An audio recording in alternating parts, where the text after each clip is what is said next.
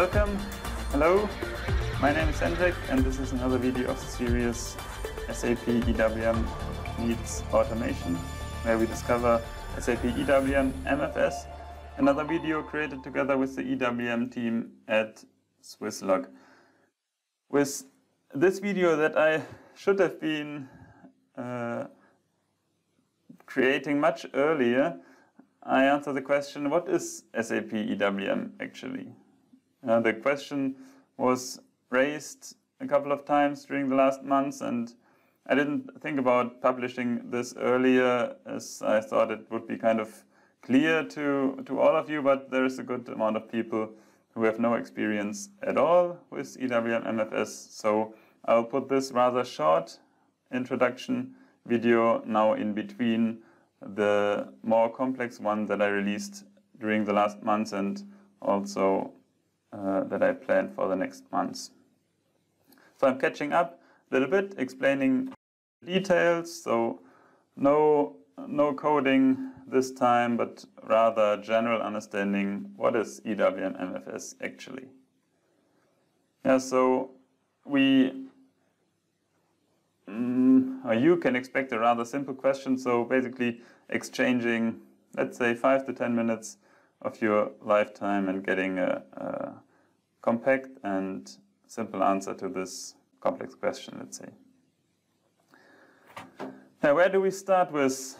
I came up with my own definition, what I thought would be understandable for you also. And technically, I think EWM MFS is a package of code sitting in SAP EWM, which enables EWM to talk directly with different kind of automation equipment. So let us break down these three main characteristics. The package of code, the term talk directly, and automation equipment. And we start with the last one. So what kind of automation equipment are we actually talking about, or what is automation equipment in the context of warehouse management for the ones who have used only manual operated warehouses so far? Just a quick introduction, just some examples. Usually we are talking about different kinds of conveyors here because those conveyors are used to move stuff from A to B. I know there are different, more complex types of, let's say, robots, AGVs, and so on, but let's start simple here. Usually we have conveyors moving cases, cartons, or pallets from A to B horizontally. And then we have machines for vertical movements, usually cranes operating ASRS, automated storage and retrieval systems. There's some examples here. Just moving pallets, picking up the pallets and storing it in a highway where no human is touching the bins anymore. Another option is monorails, like this example here, picking up pallets from position A and dropping it at another place in the warehouse at position B. Just some examples for automation equipment, and as I said in the beginning, EWM is now able to talk with this automation equipment via the MFS component. But this is only one part, so let's go to the next one, which is a package of code, which is also needed in order to enable this. And this package of code is basically the one that we see here as SCWM MFS, and that is part of EWM since release 5.1, so roughly since 2008. And with this package of code in EWM, it was no longer required to install any kind of additional middleware or warehouse control units in between the EWM system and the subsystem in order to talk to this kind of automation equipment that I showed you before.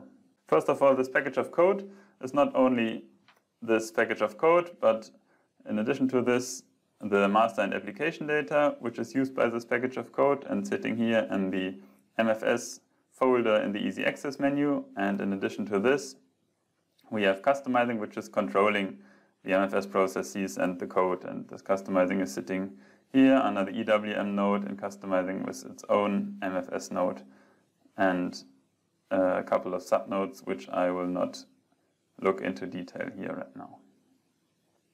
So we have automation equipment on the one side, and we have the code in EWM, and this then sums up to a possibility for EWM to talk directly.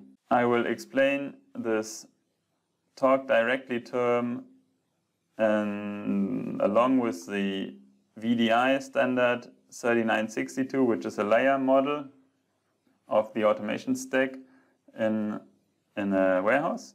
And we see that EWM, as our warehouse management system, is talking to the inventory management system on the one side, so that could be our ERP system handling deliveries, orders, and so on, and they are exchanging like information about like those delivery items. The IM systems, inventory management system, gives requests to the warehouse management system, the management system executes.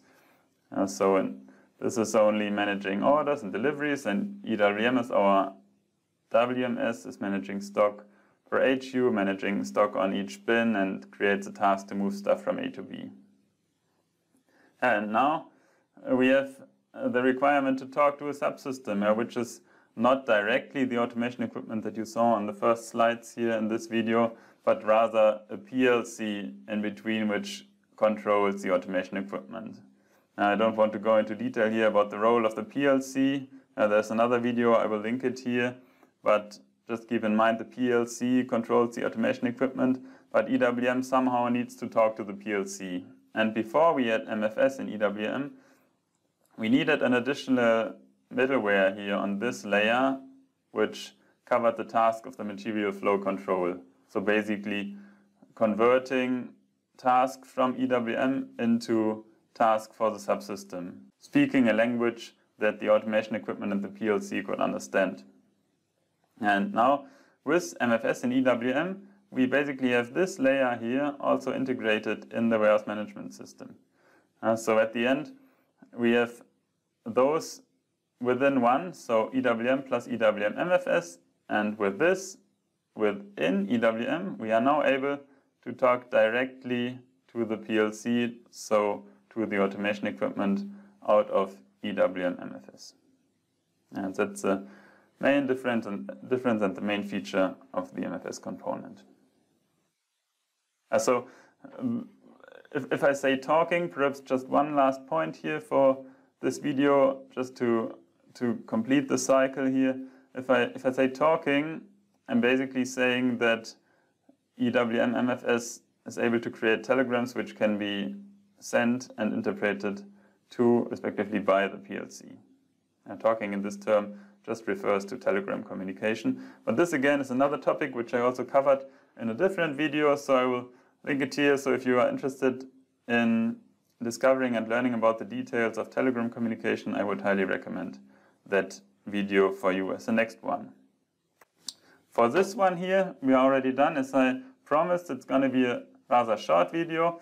To sum it up, we have a package of code in EWM, and this package of code is enabling EWM to talk directly via telegrams with the PLC, which in turn controls the automation equipment. And the other way around, the PLC sends messages to EWM, and EWM MFS component is able to understand and process those telegrams and messages and trigger follow-up actions within EWM. That's all based on this package of code which was introduced and is now part of EWM standard and called MFS module or MFS component.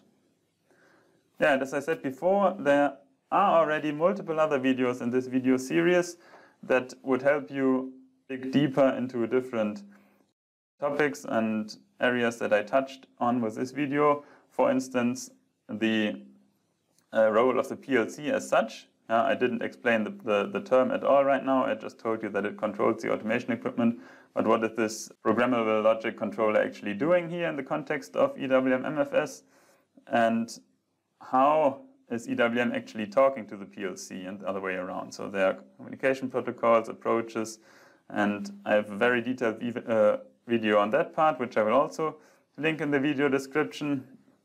And along with this, I will also give you some links how you can access the website of the Swisslog EWM team.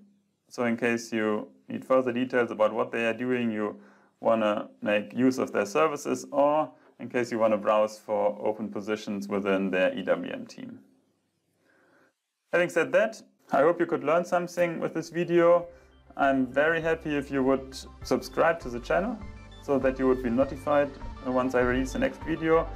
Or if you check out my website, have a look at the blog posts, feel free to make use of the material, use of the pictures and all this stuff. And I hope that I will see you back here for the next video. Until then, I wish you a happy learning.